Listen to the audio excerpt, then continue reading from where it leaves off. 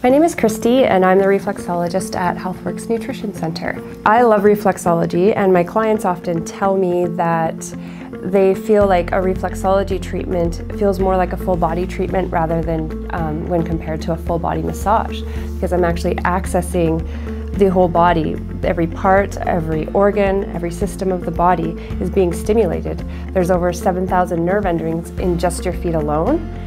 And if you think of our ancestors, they would walk on uneven surfaces, they would use their hands to gather food, build shelter, and all those nerve endings in our hands and our feet would be stimulated on a daily basis.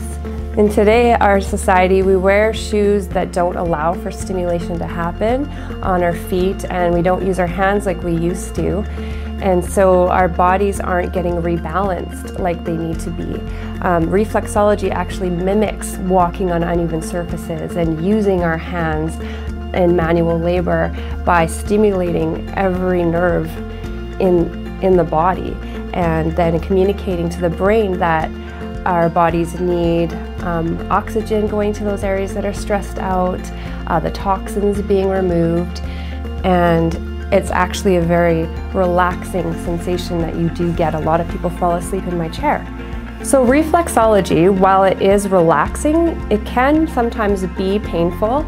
As I go over certain areas of the feet that are stressed out in that area of the body, it feels like a popping under my thumb or my finger, and that just tells me that that part of the body is stressed out.